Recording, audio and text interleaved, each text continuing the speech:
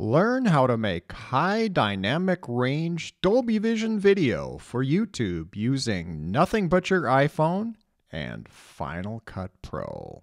Why make an HDR video? It has 4 times the color intensities of a standard video, which makes the blacks blacker, the whites whiter, and in general adds intensity to the colors in your product to make it more realistic. It will also provide more details in the shadow areas, which gives you more options when color grading to show everything in a scene. Here's a side-by-side example shot with my iPhone 14 Pro. On the left is the red wall of the Grand Canyon completely unretouched, and on the right the same shot constrained to a standard dynamic range color space. The difference is not hard to see. What's the penalty for all this magic? The HDR clips you shoot will be about 25% larger, as will be the final product. The size increase is due to 10 bits per pixel per color versus 8 bits. A bigger headache is YouTube can take days to post the HDR version. What is out of your control is people without HDR screens will see only standard dynamic range. However, most phones and iPads can show HDR. And frankly, whether we like it or not, most folks watch YouTube videos on their phones these days. Let's begin at the beginning and talk about shooting HDR video. In the background here is a great example of how well HDR can handle extreme lighting conditions as I go from the interior of a stone tunnel to the bright sunshine of Grand Canyon's Black Bridge. First of all, Apple began supporting HDR video capture starting with the iPhone 12 and continued with the iPhone 13 and 14. So if you have a model older than this, you'll have to get an upgrade. To enable HDR video, go to Settings, Camera, Record Video, and turn on HDR video. All video recorded after that will be HDR, including action mode and cinematic mode, but the latter won't have the HDR flag in the Photos app because it's using that spot to say that it's cinematic. Just to be on the safe side, check your shooting in HDR when you're first starting out. Bring up your video in the Photos app and look for the HDR flag in the upper right corner. It will disappear after a couple of seconds, but if you tap on the info button, you'll see Dolby Vision pop up. Dolby Vision is the specific type of HDR supported by Apple, as there are several. Slomo and timelapse are standard dynamic range only. That's a time-lapse on the left and a slow-mo on the right, and you won't see an HDR flag there. It's a pity because I shoot time-lapses of sunrises and sunsets all the time. They would certainly benefit from the high dynamic range. Now that we know how to shoot HDR, let's talk editing in Final Cut. You'll need to start with a blank slate, creating a new library. Then modify it to wide gamut HDR.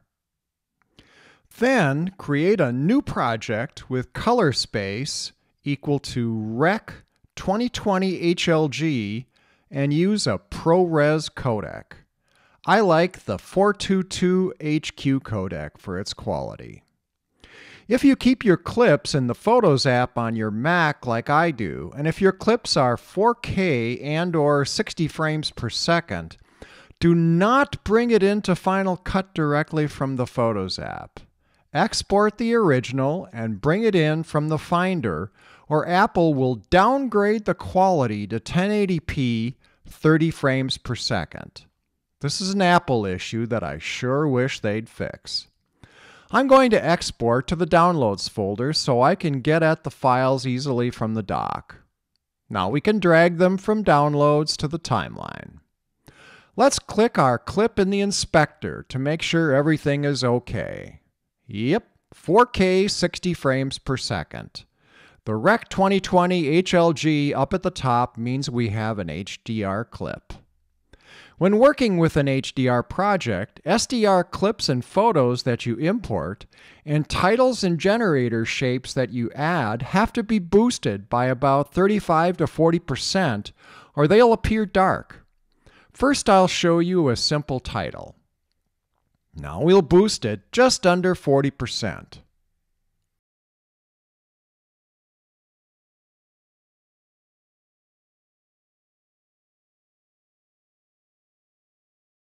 Looks good. Now let's bring in a generator shape. We'll make it an arrow, which I use a lot of.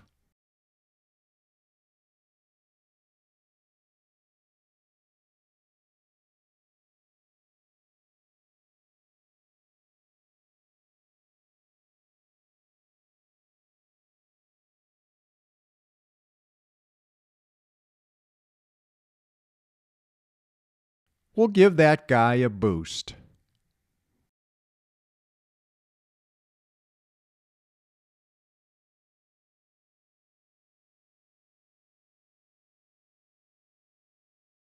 Now let's bring in a time lapse, which, as I said before, is standard dynamic range only. Sure enough, looks dark.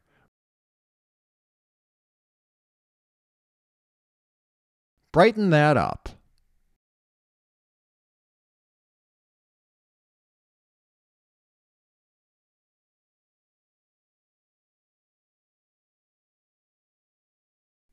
Now let's bring in a photo.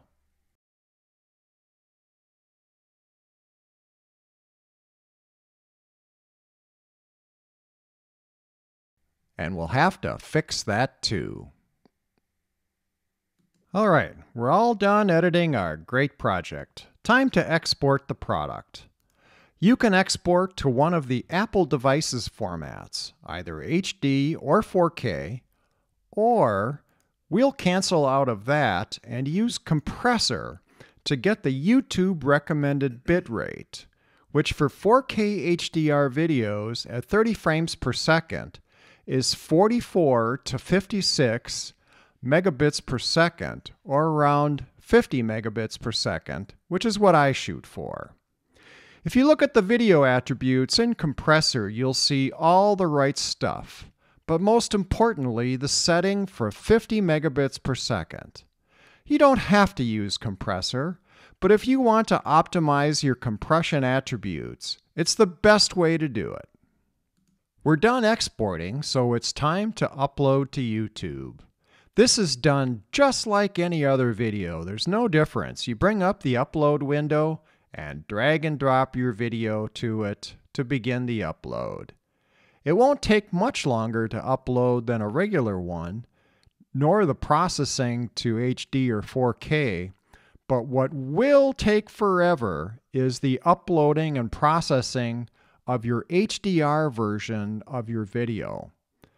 Shame on YouTube, there is no indication on this screen that HDR will ever be processed. You have to go back and bring up your video and check the little gear icon to see if the HDR attribute is present. That can take, in my experience, up to 5 days to show up. Thanks for watching.